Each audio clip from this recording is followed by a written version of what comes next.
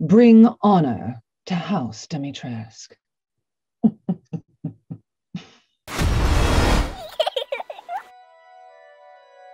Yes, hello there. I'm Maggie Robertson, and I play Lady Dimitrescu in Resident Evil Village. Lady D, or as I like to call her, Alcie, has caused, shall we say, quite the stir in the meme community in the interwebs. There's an infinite number of tall jokes and people being thrown into horny jail. So, yes, I'd say the Lady Dimitrescu memes revolve around, well, she's one of the boss villains from Resident Evil, and she gained popularity online over the past couple of months, no, year. So I'd say that they are mostly preoccupied by her height. And yes, it is the subject of much admiration and consternation and thirst, question mark, LOL. So, I think people are trying to process what to do with a character who is 9'6". Well, I studied theater in college and then was working professionally in regional theater for many years. And then I went off and got my graduate degree in classical acting, aka lots and lots of Shakespeare, from the London Academy of Music and Dramatic Art, aka Lambda. But that's a mouthful, so we'll just say Lambda. And yeah, I was living in London and then kind of went straight from that to LA, moved to LA in 2019, and then booked the role of a lifetime not too long after that. So, a wild ride. Yes, this is a crazy story as well, and very much feels like one of those moments where, that phrase people say, luck happens when preparedness meets opportunity. It really was luck that I found this audition. I had just moved to LA.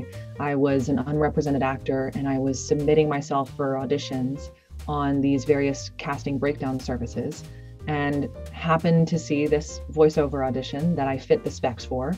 Voiceover had not been a thing that was on my radar prior to this, but I was like, okay, well, I might as well give it a shot. So I applied on a whim, essentially, and then a couple of weeks after I applied, I found out that I got an audition.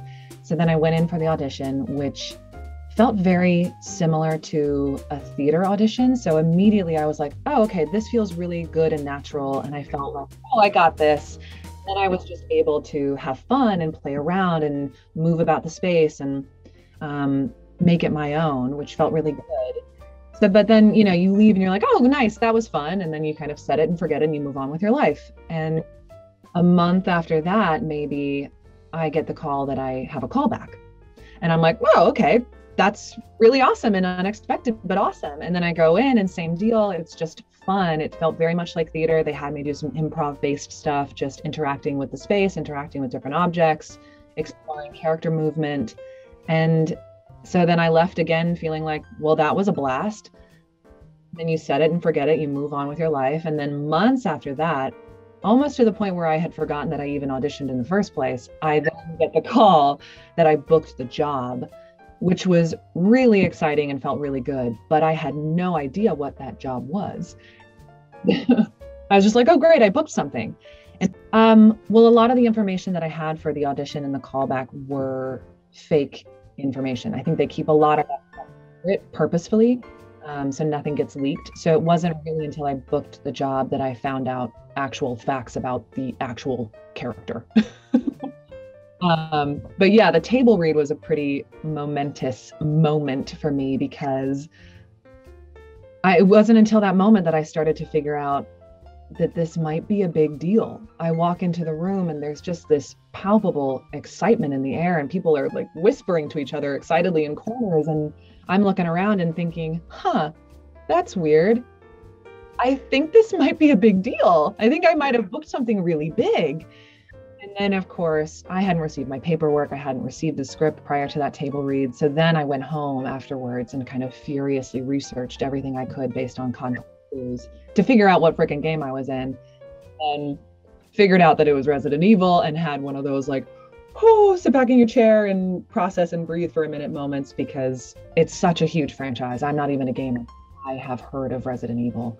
And I just finished a playthrough. I actually streamed on Nicole Tompkins' stream, who plays Danielle of my daughters. So she had me on and she was playing, but I just got to like watch and explore the castle and I loved it. They really, I mean, Capcom, I feel like has really outdone themselves. The castle is so ornate and so deep. You can really feel the labor of love that went into making it because everything is thought out.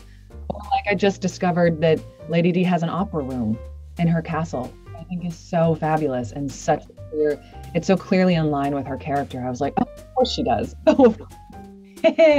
Yes, her massive popularity. Yes, I think it was certainly very strange to be witnessing all of this still under NDA and not able to say anything. And so I was definitely kind of a lurker in the dark corners of the interwebs where I was just trying to absorb everything that I could, but never able to say anything. I think Nicole Tompkins actually was the first person that alerted me to her big blow up. She sent me a text that was like, oh, by the way, you're blowing up. Do you know? Yeah. Did you know? And I was like, no. And then we just started sending each other fan art and memes back and forth. And so I think that's how I first came to know. I don't know. The memes are very funny. All the tall jokes are real to me. Like that's my real life. It's not a fictional character. So I can relate. It's very funny. I think it took people by surprise and then all of the tall girl memes and whatnot. That's so true. It really does blow my mind, especially like the fan art, the cosplays, the memes. There's so much creativity out there in the internet and in the fan base. It's really quite inspiring actually to see. You're also like, how much time do you guys have? Like, my goodness, you must have so much time on your hands, but it's really quite cool. And it makes me laugh. So I'm happy that it's there. I enjoy it. And I think it would feel different if it was actually me, but the fact the fictional character means that I get to have a certain degree of separation. And I certainly feel that, you know, as an actor, once you put the role out there into the world, it becomes separate from you at that point. It becomes everyone else now gets to take it and run with it. And she can be whatever anyone wants her to be. She can mean different things to different people. She's not just one thing. She's not just mine, she's everyone's. And she never was mine because performance capture is such a Frankenstein process, and I am just one piece of a very big puzzle. So I don't think so. I think they had already designed her before I came on board. Her face, she has a face model, so that's who they designed her off of. And so that's who she looks like. She doesn't look like me, but physically moves and speaks and sounds like me. Depends on the age group of my friends. There's a very different answer across the spectrum there. I think my friends that are around my age, and I do have a lot of gamer friends, and then once my name was released out there, I got a lot of texts from people being like, what? This is insane. And a lot of texts from friends being like, oh gosh, darn it, I've been simping over Lady D for months now, and now it's you, and now it's awkward. I can't do that anymore. And I was like, sorry. And then of course I get a lot of the texts from my gamer friends that are like, sorry, I just killed you.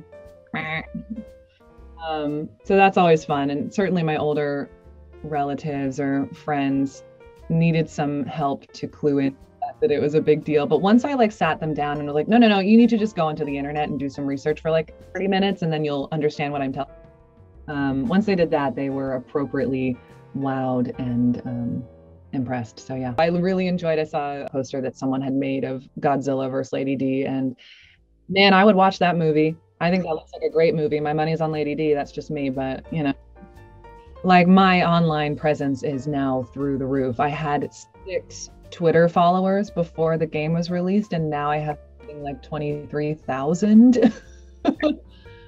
Opening weekend, I think I got like 6,000 overnight or something crazy. I went from 6 to 6,000. I'm not this anonymous, invisible person anymore. I'm very much visible, and what I say and do matters. People care about what I say and do, which is mind-blowing to me because I'm not really paying that much attention to it. Like I know that it exists kind of over there a little bit, because overwhelmingly the responses that I personally am getting have been really positive and about my work as an actor and the character, which is really what it's all about and the thing that I want to talk about anyway. In terms of the thirst, it's like I don't know. I mean, I get it. She's a very sexy, confident, powerful, badass woman, of course. So I'm like, yeah, of course. Of course people think she's sexy. Duh, she is. They think she's sexy because she is sexy. Ah, it's been wild. I think it is so crazy the way that she has permeated pop culture. You see her everywhere. I think opening weekend, my friend sent me a picture. This is not a meme, but it's a thing. My friend sent me a picture of her weather app, and her weather app had something along the lines of, if being chased by a tall, hot vampire lady is wrong, then I don't want to be right. On her weather app. What? Or like Domino's Malaysia did some marketing material with her holding a pizza. What? That McDonald's sign that went viral where they were like, sorry for the delay. Our staff has called out sick. Go chase a tall, hot vampire lady around a gas. I think that's it. I'm so happy to be on with you today. It was super fun. And yeah, thanks for having me on. I'm a nerd. I'm a weirdo, so it's very surreal to be wanted on these on these calls and interviews. So thank you so much. Bring honor to House Dimitrescu.